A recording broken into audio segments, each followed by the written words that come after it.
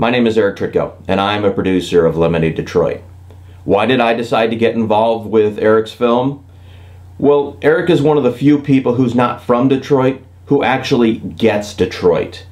We have a very unique view of ourselves, to be honest. The rest of the world kind of views Detroit for a long time now as, you know, best left to go wither on the vine and die, and the faster it goes away, the better.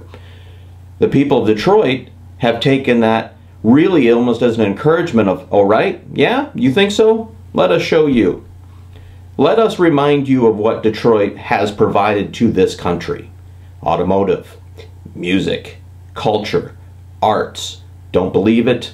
Do a little research. And Erik has. And that's really what I enjoy. He goes and digs down deep into the city and sees all the things that are good about the city and really some of the things that, aren't so great. But what he focuses on is the attitude of Detroit of, you can try and kill us, but it's not going to happen. So many people have tried, and it's never gone well for them.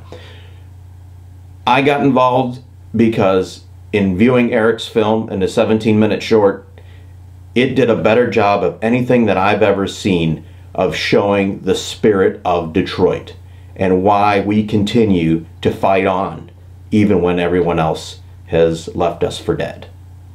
I'm Erik Proulx, and I'm a proud supporter of Lemonade Detroit.